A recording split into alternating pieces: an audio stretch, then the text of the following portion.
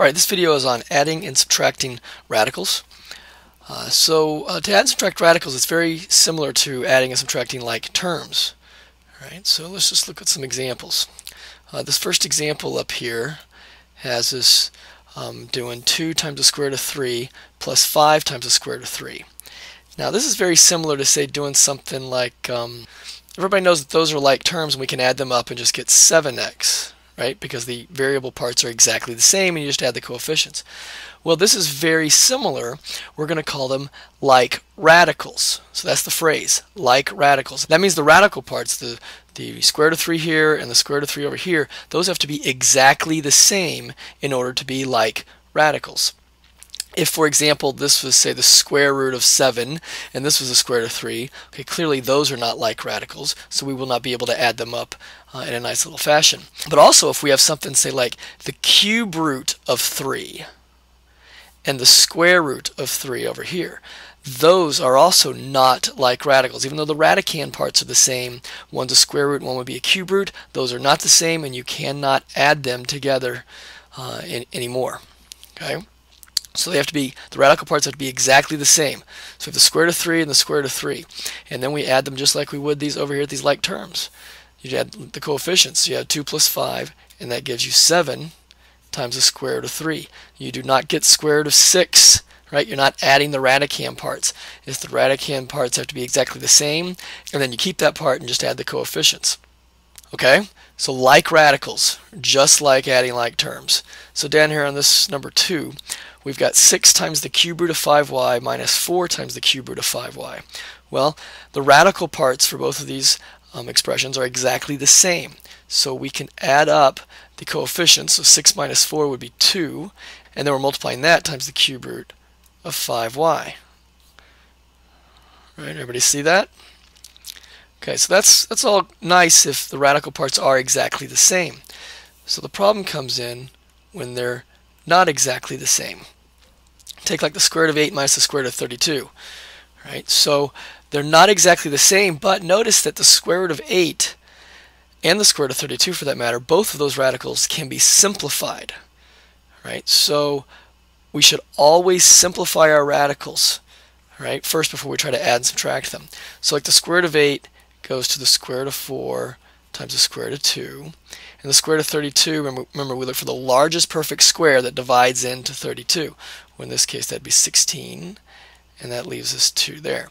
So the square root of 8 is the same thing as 2 times the square root of 2, and the square root of 32 is the same thing as 4 times the square root of 2. And now we notice that we have like radicals, and so you can go 2 minus 4 and get negative 2 times the square root of 2. Everybody see that? So we must simplify the radicals and then determine if we can add or subtract them. All right, so let's look at this one down here. 7 times the cube root of 16 minus 2 times the cube root of 128. So again, right off the bat, they don't look like radicals.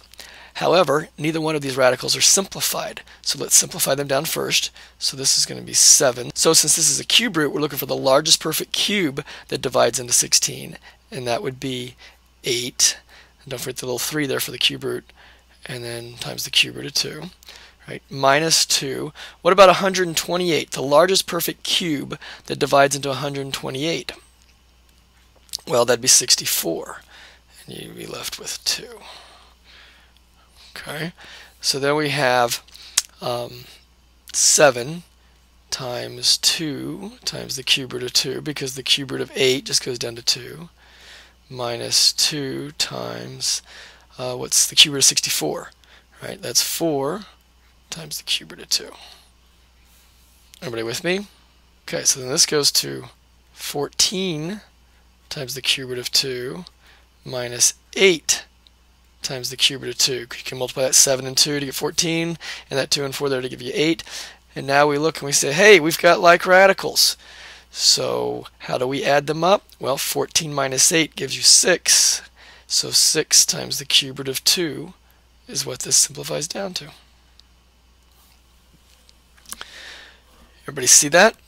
Okay, and don't forget, if you don't have these little 3's inside the wedges here for the index, then it's understood to be a square root, and that means something completely different. So you must write the index if it's greater than 2. All right, I want to do one more. All right, so square root of 12x cubed plus 3x times the square root of 75x. So this time we're going to bring in variables, but all the logic that you have for combining like terms with variables, that they still apply. Right? So the first thing we notice is they're not like radicals to begin with, but both radicals in this case can be simplified down farther. So we should do that. So the square root of 12x cubed goes to the largest perfect square that divides into 12 is 4, and x cubed here, so we need the largest number less than 3 that is divisible by your index 2, right? So that would be x squared. And then what's left over would be 3x.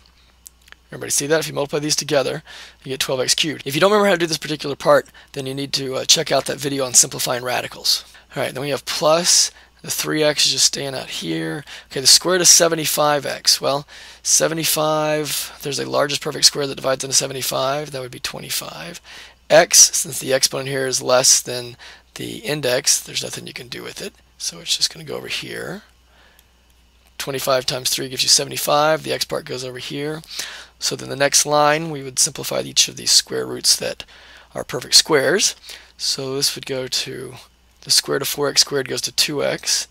All that's multiplied times the square root of 3x plus this 3x. Square root of 25 is 5. Square root of 3x is 3x. So to do one more line here, this would be 15x square root of 3x. I forgot my x. And then we say, all right, we've got like radicals. They both have the square root of 3x in them. So now the question is, can we combine the coefficients in front? Well, you have a 2x and a 15x. Yes, that indeed goes to 17x, because 2x plus 15x is 17x. And then times the square root of 3x. All right, so notice here that we've got the 2x plus the 15x. We also still need to be able to add them.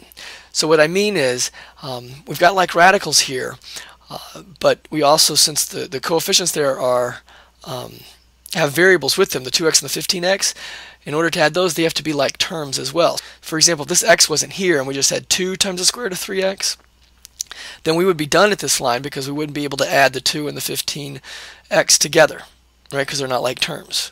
So all those rules still apply, and they will come into play. All right. All right, that's about it. So practice adding and subtracting radicals. Make sure to simplify them first if you need to. And that's it. Study well. Please let me know if you have any questions.